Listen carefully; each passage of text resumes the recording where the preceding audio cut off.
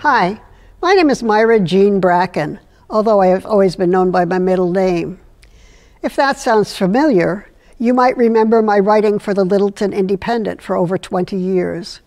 I have also served as a trustee for the Rubenhor Library and more recently on the Littleton Cultural Council. The Select Board appointed me last year to fill a Littleton Housing Authority opening, and I am running for a 3-year term to continue in that seat. I've lived in Littleton for 52 years in a house and an apartment, each found by luck when we needed it. We lived in our house on Goldsmith Street for over 40 years, and now in an apartment on King Street. While there have been some challenges, we have been able to stay in town. Not everyone is that lucky. I am deeply concerned about the housing issues in Littleton. Many older folks and families have been driven out by rising costs and taxes. Housing costs have soared, with wage increases often not keeping pace.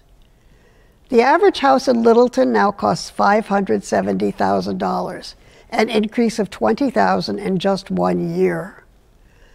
Apartments are no more affordable. The smallest units might be had, if you are lucky, for under $2,000 a month, plus utilities, while most rent for $2,000 to $5,000.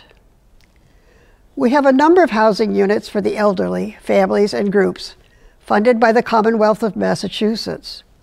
Clients must wait through a long waiting list for availability. Delays are caused by maintenance issues and, frankly, bureaucracy. We have to do more. We have to maximize the resources we have. On the Housing Authority, I hope to bring out-of-the-box thinking with the other members to address these important issues. I would appreciate your support on Election Day. Thank you.